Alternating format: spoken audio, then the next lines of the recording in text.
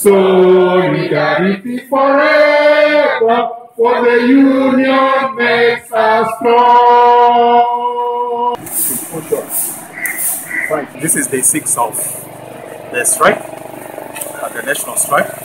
We have enforced compliance with the strike notice that was issued by our national office, and we have paralyzed the activities in the institution, academic related activities. So far, teaching has stopped, supervision of projects or theses also stopped.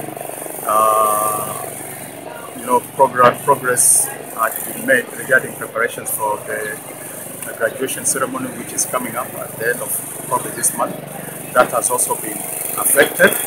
So until this impasse is broken, then almost everything will come to a standstill in the institution. All those things that are lined up or were lined up as part of the academic activities like graduation. So we are still strong in the strike.